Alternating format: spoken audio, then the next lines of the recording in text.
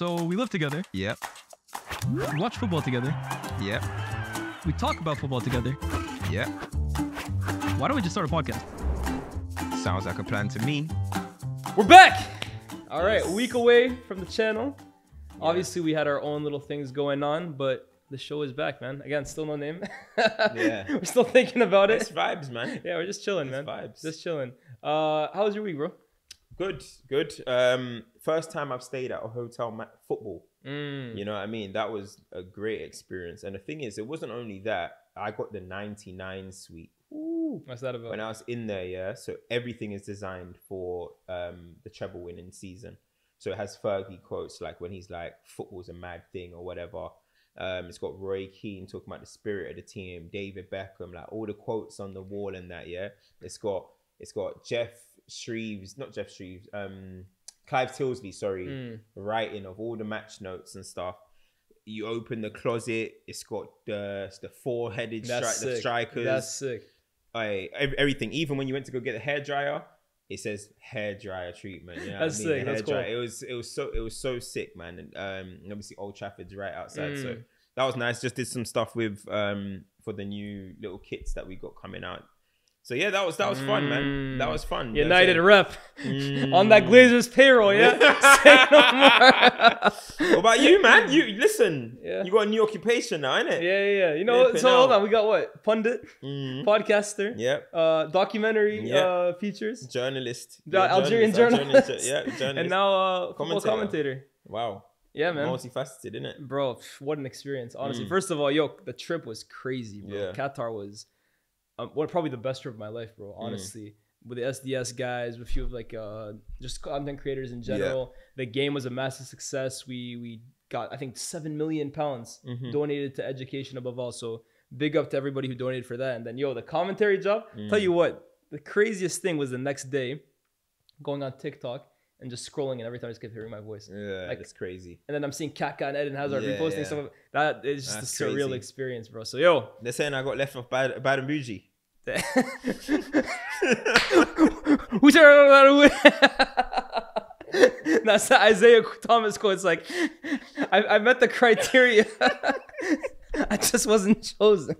Hey, next year we're gonna. I think they want to do it again for sure. Yeah, by hook or by crook. I had commitments as well. Yeah, no, of course. But by hook or by crook. Yeah. Next year we're gonna get you on 100%. Sure. But no, that was an amazing experience. But back to the important stuff. Yes. We're both back in the same studio, our living room. Yeah, and let's talk about the big game since we've been gone. The Carabao Cup Final. First of all, congratulations to Liverpool. Big trophy for them in what's going to be Klopp's final year. I'm sure they're going to be hoping it's not the last one. But let's talk about it in general, right? I feel like it's a tale of two sides here. Because with Liverpool, the main talking point is really like, wow, what with half their team what felt like half their team kind of missing: Salah, Trent, Szoboszlai, Alisson, Darwin Nunez, Jota, all these big figures that normally start for them were missing, and they kind of relied on a lot of young players that we don't really know much about. They came in a moment where like, we need you to kind of perform, and they performed quite well. Big up the club, big up to Van Dijk, who we'll talk about in a bit as well too. But then the flip side is Chelsea, who, bro, they've had an up and down season for sure. Literally, like sometimes maybe good, sometimes maybe shit. Just describes them better than anything. But they had an opportunity really at their feet today, or at the weekend, where they were playing against a weaker opposition. They were going into extra time where the opposition were bringing on young players that have never played at this level. And you really felt like this was a moment where they had to put their foot on the opposition's neck. Win, like we know Chelsea in the past at least have been able to do in these Wembley finals.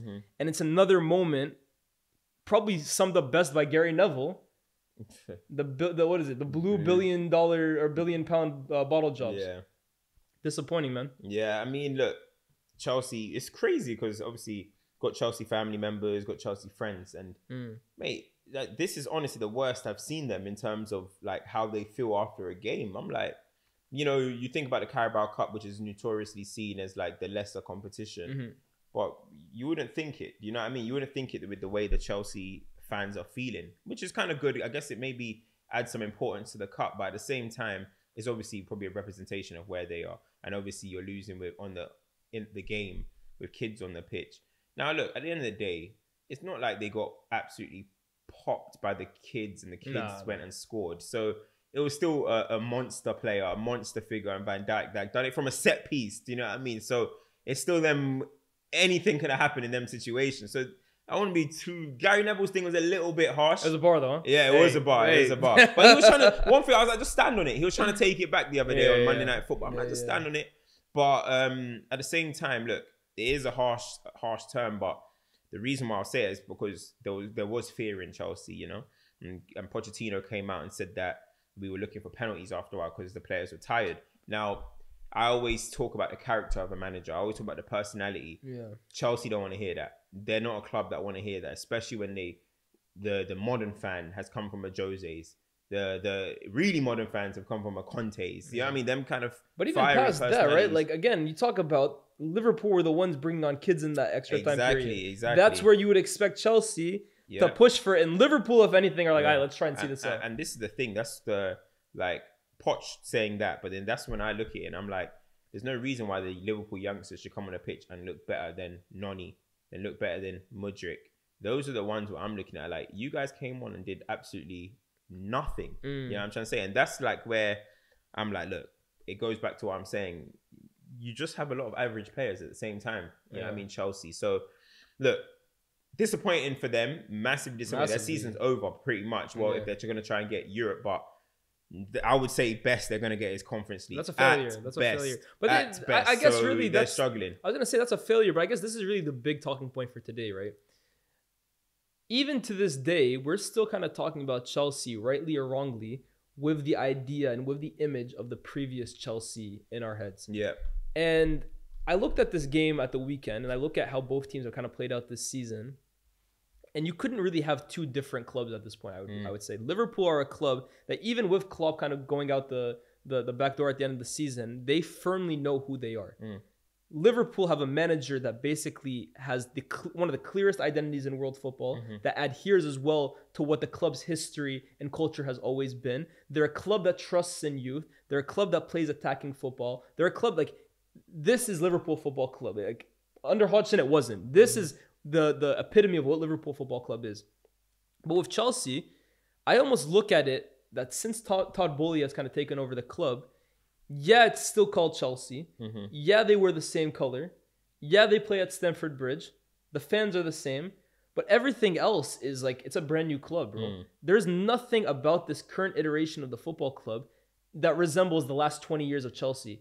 And I guess the question for both of us today is, do Chelsea and does Todd Bowley have a responsibility to respect what Chelsea were before in terms of the identity that they had, the philosophy that they had, the way the club was run? Or is it as simple as like it's a new era and we should just completely forget everything, forget the past, forget history, that doesn't matter anymore? That's a tough question. It is, because I think like it also goes into other clubs as well too. Yeah, I mean, it's difficult because of when Chelsea's success started, right? So Chelsea's success started in 2000. I don't want to sound like them Twitter fans, but it really started in 2004, right? So that's when it started getting going. And they were such a different club in terms of, obviously, Roman came in and brought in Jose Mourinho. And Jose Mourinho had the stiff back four. He had Paulo Ferreira was pretty much a centre-back himself. Gallas, and they had Gallas. It felt like four centre-back. It was a very rigid team. So it's like, then you went on and you got rid of him and you brought in Villas Boas's, Ancelotti's, and these type of guys who are also different to Jose Mourinho, right? And then you look at what they did with Conte, who I want to say is like Jose, but it's a bit more like, all right, defense, tough, which is kind of like a Jose Mourinho kind of team. So they've gone through different things, but the one thing Chelsea have always had, and this is one thing that people really need to remember, even going back in the day, is they always relied on star quality. Now, you go back to in the day, Chelsea were one of the first teams to be bringing in foreign players. Vialli, Di Matteo, Zola, Zola, Hullet. Yeah. They were the ones that were doing Marcel Desailly. They were doing this all them dates. Petit. Yeah. Chelsea have always been this team that relied on that, right? And then Abramovich carried it on. So when people are talking like Abramovich carried it on by bringing in Drogba and Petr Cech and all these guys. So they've always been a team that relied on star quality. That's how I see it. They brought in Balak, Shevchenko. I can go name after name, right? So now when I look at this team, I'm like, what they are devoid of is star quality.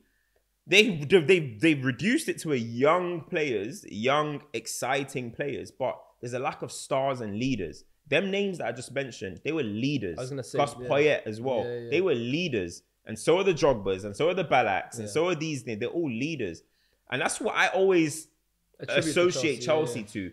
Real men, stars. That's how I see Chelsea. You know what I mean? And now I'm looking at this as this young, cute project, and I'm like, it doesn't really resonate with their fans either. Their fans are very like, you know what I mean? Like, I don't know, man. Their fans are very laddish, and I just look at the disconnect between the fans and the players on the pitch at the moment. It doesn't seem like a Chelsea. No, 100%. I think like when you were talking about the star players, like the thing that I was like thinking about more than anything is like, as Fuad Kadani likes to say it, real men, like that was the real men team in England. There was like a time at Chelsea where you looked at just like the squad in general. You had players in their club that were captains for their national team. Shevchenko for Ukraine, John Terry for England, Drogba for Ivory Coast, Essien for Ghana, Petr Cech for the Czech Republic. And then even amongst the squad, you had Ballack for Germany. And then you still had guys like Lampard, who was one of the vice captains for England. You had Ashley Cole. You had like Ricardo Carvalho. Like these were still like leaders, senior players that had been there, done that. And what you attributed to that Chelsea team more than anything was they were hard to beat. They were aggressive. They were physical monsters. You talk about how Drogba changed basically how teams lined up with a striker. They were just like, you hated playing against Chelsea. And then you look even past that, the way the club was run as well too. And I know it's a little bit different now, especially with financial fair play. You can't just be affording to sack managers, but they were a lot more ruthless in terms of like, they hired serial winners. Like their managers, typically Villas Boas, were players that had, or managers that had track records of winning big things. They bought big names, like you said, and when those big names didn't work, they were ruthless in bringing in another big name. And you just look at the current iteration, everything I've just described, it's almost the opposite. You look at, in terms of serial winner and manager, they have Mauricio Pochettino. If you want to talk about the opposite of a Chelsea manager, I don't think it can be more possible to get that than Mauricio. He managed Spurs, for God's sake. And then you look at the squad as well too, kind of like you're saying, where you had grown, aggressive, strong leaders in your team, you now have, forget about even just young players, they're flimsy, bro. They're not players that you really want to go to war with. Mudryk, for example, Madueke, like it's really just a squad of like probably overrated, overpaid, overexpensive young players that you're really just banking on a future with. But again, the bigger point is, does Chelsea have to do this? Like, do they have to kind of like try and find this new image as a club? Or has Todd Bowley gone completely to 180? I mean, even with what you were saying earlier in terms of the players, the managers, that have been there. You look at Villas Boas, as you mentioned. You're even forgetting Scolari. He tried to switch it up. At least Scolari, though, again, he's had a track record as like a win. He won the World Cup with Brazil. No, but what I'm saying is, there's been managers that have tried to change Chelsea's kind of philosophy and their identity. And I think Tuchel was probably a good little mix between the two. A little bit of a modern manager and a little bit of the old school way. And they won the Champions League from it. All right, they didn't really kick on from there, but they won a major trophy from there. So with what you're saying, I don't think he needs to completely rip it up. But at the same time, what we are saying is what we have known of Chelsea. But is that what we're saying necessarily an identity of Chelsea? That's up for debate. People can say, well, what if there's not more stars in the game? What can we do? Do you know what I mean? So that could be a rebuttal to that. So which I understand. But my thing is, Chelsea, now it's weird because identity doesn't have to be how it is on the pitch, right? No, of course. For me, Chelsea have from the last 20, 25 years or whatever, win first. Win first. That's what their fans love. That's what they're growing up on. Win first. And now I'm looking at this Chelsea and it just feels like that's not their priority. It's not to win first. It's just to kind of, especially when you're looking at the long-term contracts and they're getting rid of the youth, it kind of just feels like they want to build, but I don't know how they are planning to build that. It's such a... Chelsea are so hard to kind of like nail down because I don't know how they're trying to do it, because you rip up you get rid of all your experience. And I was never in favor of getting rid of all their experience. The Jorginho, Kante, and all these guys that have won with them.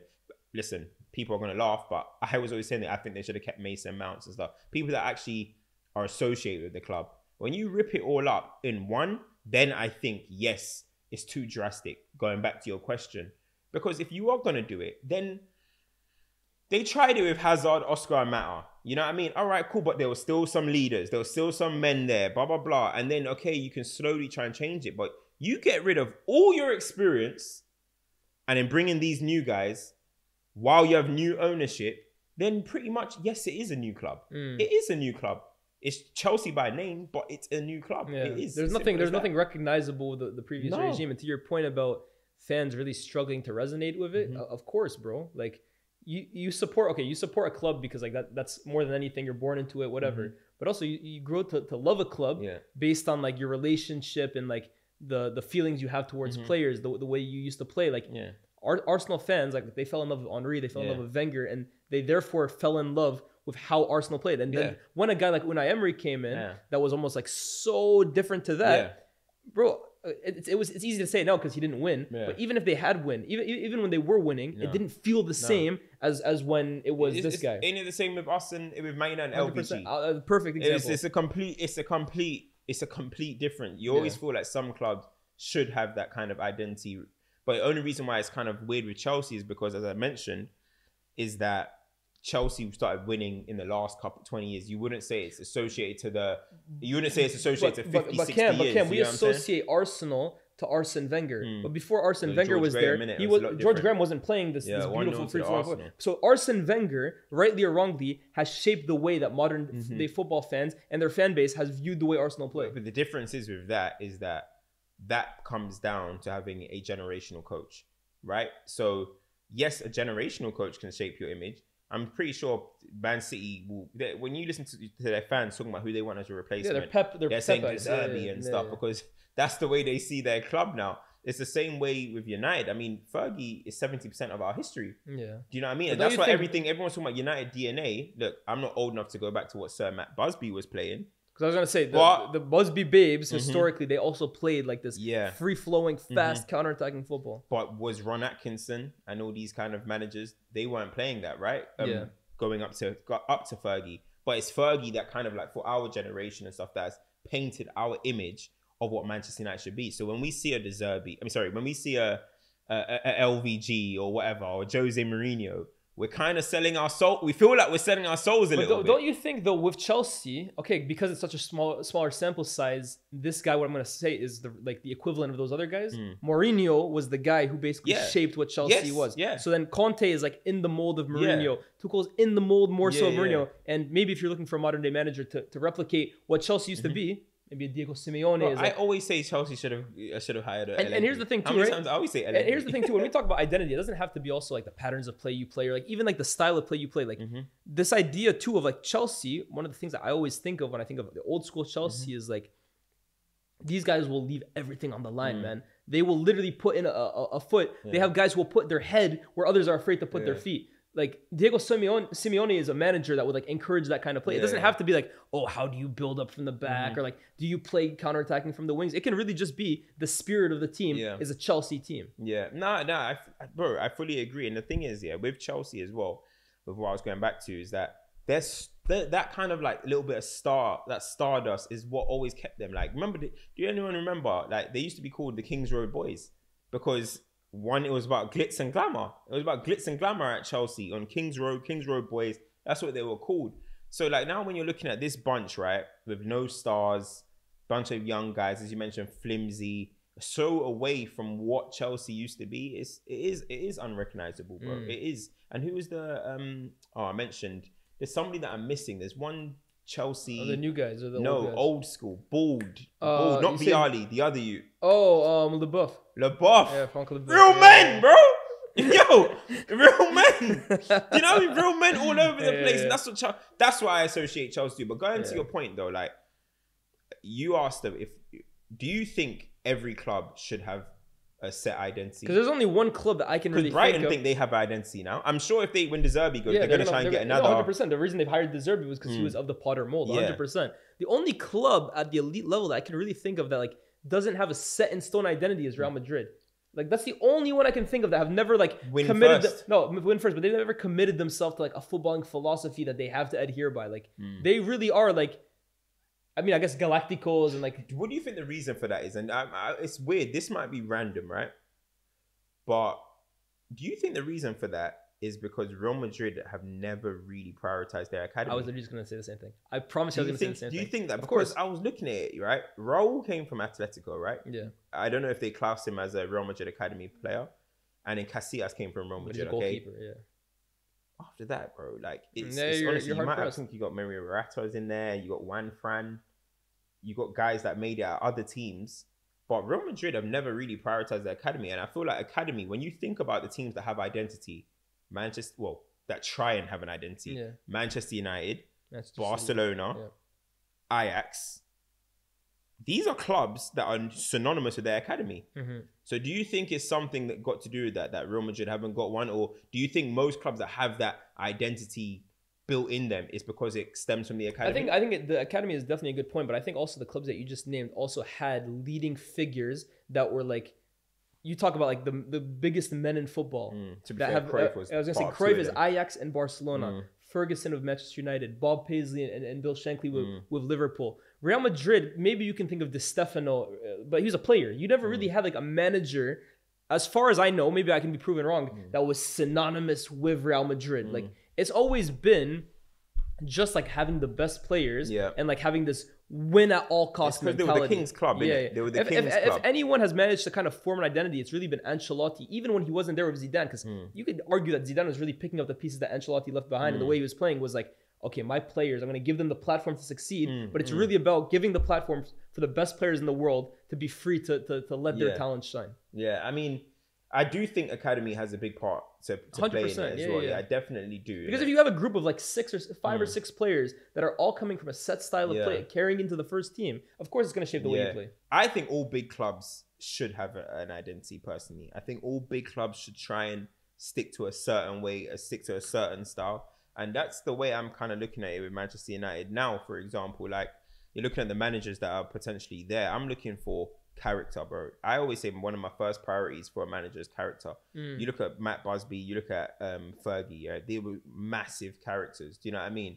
And that's what I want at Manchester United. Now, it doesn't have to mean somebody that effing and blinded, but I want somebody that embraces the size of the club. Their chest is out. And this is why Ten Hag was like, as much as I wanted him initially, because I was in the position, right, that I was just kind of, because Oli was trying to kind of keep to Man United in a way, but I was in the position where I was like, he started making me think, you know what, let's just scrap this DNA stuff, because you can't implement it. Let's go and try something new. But I kind of like the way Manchester United played football under Ferguson. I'm not saying now replicate Ferguson. I'm not saying that, but the basis was always to entertain, be fast, be aggressive, wide players. And you can get that's kind of my point about like what we were just talking about Chelsea, right? It doesn't have to be like, oh, the build up and like how Fergie used to attack from the wings. No, football moves on. Conte was different to Jose. 100%. Football moves on. Football evolves, but the core principles of being a team that their first goal is to entertain, to excite, to play on the front foot. You can find a modern day manager that implement, like, he's a possessional based manager that also implements that. Like, Jurgen Klopp is different to previous Liverpool managers in that he's more modern, but it's still the same core principles, core fundamentals that Liverpool fans want to see from their football. I think it's super important it's super important what the fan base push out. Though, you know what I mean? Because you look at people like Tata Martino and these guys that were managers of, and who's the other guy? The one that Valverde. Yes, sorry, you look never embraced by Barcelona. Never. And he won with them as well too. Never embraced because of the way they play. And I think it's down to what the fan base demand. Liverpool fans now, you look at when they're linked to De Zerbi, they're like, what? Nah, he doesn't represent us. He doesn't feel like a representation of us. Do you know what I mean? And I think it's a duty maybe for the clubs to do it to the fans, but they have to listen to the fans in them cases. Do you know what I mean? Because you will never see Real Madrid hire Allegri. I mean, sorry, you'll never see Barcelona hire Allegri. Yeah, never. You just wouldn't see it. You never see Real Madrid hire Pep. So why do Man United hire LVG? Or do you know what I mean? And even though Benitez won with Liverpool, look, I don't know how synonymous Liverpool. I don't know if Liverpool fans ever love him like that. Yeah. Even same thing with Gerard Houllier. I don't know if they love him like, yeah, you gave us the domestic treble, you gave us the Champions League, but they don't love you like that. Do you know what I'm trying to say? 100%. They love Kenny Dalglish. They love Mourinho. Mourinho at United is the perfect example, right? He literally came second, won 3 trophies the year before, and he never gained the love of the fan base. For Jose Mourinho by Man United fans. Yeah, the thing is, Jose is a tough one because we loved Jose. No, we love Jose, the personality. But that's what I'm saying. We The didn't football, love what he the put football, on there, even like we keep that's our best statistical season. United fans were complaining for most of it. Yeah, bro. yeah, exactly. But Jose is a weird one because he galvanizes the fans and all that. You know what I mean? The way he is. So you love him, but his football, his product, purely the football, bro. It never stuck with United. I do think it's a duty of the fans, and you look at the same things you mentioned with Arsenal. Arsenal, they demand it now, right? If Arteta just somehow decided I'm off to Barcelona, they're gonna want somebody in that same similar kind of mode. Hiring like Simeone, for example. No, you can't. It just doesn't happen. You know what I mean? It just doesn't sound right for Arsenal to have Diego Simeone. And that's the thing with Chelsea, right? You even look at last year, bro. They literally went with Graham Potter, and I think Graham Potter's a great coach. Such a change. That's the least Chelsea manager alive, bro. Yeah. And it's like I guess this is kind of just to summarize all of this, right? Chelsea have just completely lost track and lost, like they've completely forgotten who they are, bro. You look at the club, and again, bar the name, bar the whatever the stands are called, it's a shadow of what that club used to be. And that's the way it is, isn't it? Let's talk about another guy that was a huge, obviously, figure in that game. The one who ended up scoring the game winner, Virgil Van Dijk. That was a big conversation kind of coming out of that. Me personally, I found it kind of funny that all of a sudden his legacy moment is apparently now a Carabao Cup winner. And I always find it funny, to be honest. Sometimes I'm guilty of this as well, too. When a center back scores, like that's when we start talking about him a lot. But he did play an amazing game. And my point more so to that is like, he's literally won man of the match in the Champions League final. Like that's coming second to Messi in a Ballon d'Or. Like that's a big moment. The Carabao Cup, it's a good moment on his resume, but that's not the leading thing. But a lot of the conversation that followed, as it usually does, is like, has there ever been a center back as good as Van Dijk? Like what he's doing right now, like has anyone ever been as good as him? I don't really want to sit here and talk to you about like, is he better than Rio? Is he better than John Terry? Because I feel like that's overplayed. But more so, is this kind of one of those situations we often talk about where like we're comparing apples and oranges here, especially with center backs, a position that has changed so much over the last 20 years. 100%. I just look at it, and as you mentioned, like there's all these defenders that you can name from the past, and look, they've all done great things. You know what I mean? They've scored the big goals, they've scored big moments. So we don't need to talk about that, right? We look at someone like Sergio Ramos, for example, flipping out. If you wanted to go through his clutch list, he's going to be the most clutch player of all time or whatever. So it is a bit overplayed, those discussions. But one thing you would say is, look, as I always say, is a generation thing, right? In his generation of this Premier League, he's the best defender of his generation. By a mile. It's as simple as that. He's the best defender of his generation. And that's how I always see it. Like you can separate certain things, right? He's the best defender of his generation. In this new era of defending, high line, front foot, aerial duels, whatever it is, he's A+ at nearly all of them type of things, right? He's amazing at it. And the thing is, he's developed every year as a leader. And this year, that was his kind of crowning moment. Because is it me? Or everything looks a little bit better when you got that captain armband on your arm. Of course, bro. Everything just looks a little bit better. You know what I mean? Especially last year too. I mean, it was definitely an off year. And and the fact that he did it with a bunch of kids on the pitch, and he told them, "Get close, let me," you know what I mean? Set screens. I'm gonna go and do the job, and he did that twice, by the way. Yeah, he did it exactly. So the first one don't count. Yeah, I got y'all with another one. There we go. You know what I mean? So listen, Van Dijk is the absolute legend, and one thing I always say, is big games, big players, big goals. You know what I mean? That's been a thing recently, huh? That's what I mean. Yeah, big moments, bro. Big in them moments. It always seems, it's not coincidence that these moments fall to the biggest players and often the leaders because they want it more. Because they understand it. They know what this means. And I'm not surprised that it was Van Dijk that scored the winner in that game. Because you're looking and you're like, crazy that you're looking around the pitch and Van Dijk might actually be the biggest goal threat on the pitch. Yeah. Do you know how insane that is? You know what I mean? And he seized the moment. He could have easily lost that game and we would have been like, well, what can he do? What could Van Dijk have done? He said, nah, I'm not going to leave this for any excuses, hypotheticals. Nah, I'm going to go win my team the game. And for me, it's not really a legacy moment, but it was a moment where you're like, you know what? Yeah. No, we'll talk about it 100%. Yeah. Like when we talk about these great players, we don't talk about typically one moment. We talk about like their body of work is my favorite word, right? Like this is now a checkpoint almost in his career. Like another Carabao Cup on the, I think this is the third final in a row now, by the way, that he's been Liverpool's man of the match in the final. The thing is, with these discussions, and I know, look, I get carried away in it as well. I call Trent the best right back in Prem history, right? Yeah. So I can't sit here and say any of this stuff, but I always do think you have to wait 5. I know it sounds crazy, but you have to wait like 5 years after these guys retire. That's how I always feel, and see how their legacy goes. When you're having a legacy discussion now, if you're talking about best, okay, that's fine. Like you don't have to wait 5 years. But when people are talking about legacies, you have to see how people's legacies age. For me, I think you have to see how it goes, because in the moment we're going to be like, yeah, this person's great, is legacy.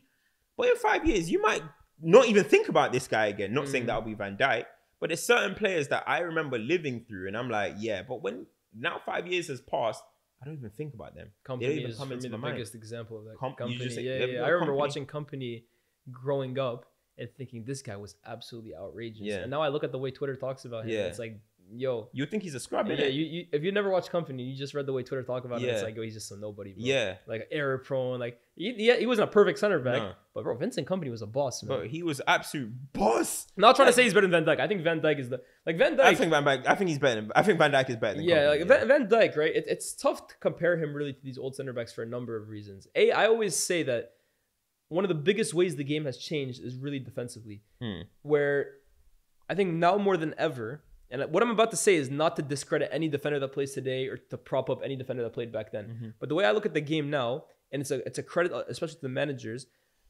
teams defend as a unit a lot more than they did back in the day. I felt that a lot of defenders were often left exposed on islands or dragged out wide to face wingers or strikers. I feel personally a lot more than they are now. I don't have the statistical evidence to do it, but I just look at now the way that sweeper keepers have become a huge part of the game, where if a ball goes over the top, you have that insurance policy. You now have one defensive midfielder kind of sitting in front of a back four, marshalling and sweeping up danger, where before you're playing with 2 midfielders, maybe they both go up and leave so much space. Yeah. So in that regard, like we often see these errors that Ramos make, or that Puyol make, or that Vidic makes, or John Terry makes. But I always say, if any defender gets dragged out wide, the name of the game is attackers embarrassing defenders. Most defenders are going to get exposed in those situations. What makes Van Dijk so great, though, is the fact that you really look at his game, and physically, he definitely has no weakness.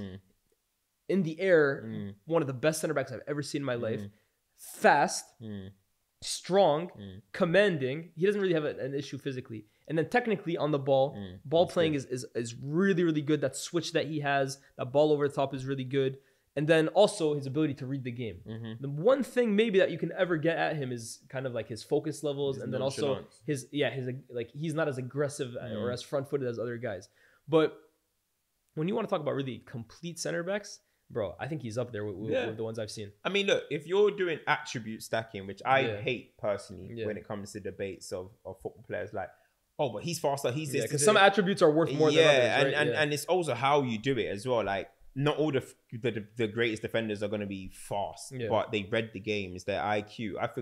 I think centre backs is the most, what's the word, unmeasurable position that you could possibly have, because it's all about what's in the brain. And that's why it's cringe, by the way, now that when I see these little stat comparisons about tackles won and stuff like that. That's not how you can't, because you have to take context in those stats, right? Like a defender who was playing in a weaker team that defends more is obviously going to have higher defensive metrics than a guy whose team has the ball all the time. Does it make him a better defender? Defending is all about your IQ, man. The defending is all about your IQ. That's why slow people can be defenders. I mean, it's all about your IQ. The 2 greatest quote unquote that you hear a lot about from the older eras is Baresi and Beckenbauer. Neither of them are 6'3". Neither of them are athletic freaks. But when you hear people the way they talk about them, when you watch their footage, they almost are never caught out in the wrong place. Baresi was 5'9" now? Yeah, but he almost never loses headers because just the way he positions his body and stuff like that. Timing is the same thing we were saying about when Lissandro came to the Premier League. I was like, in the air, you're going to get cooked. But fair play to the guy. He doesn't actually get cooked. Do you know what I'm trying to say? So it's all about your IQ and stuff. So it's hard to measure. So as you mentioned, when you see the stats and stuff, it's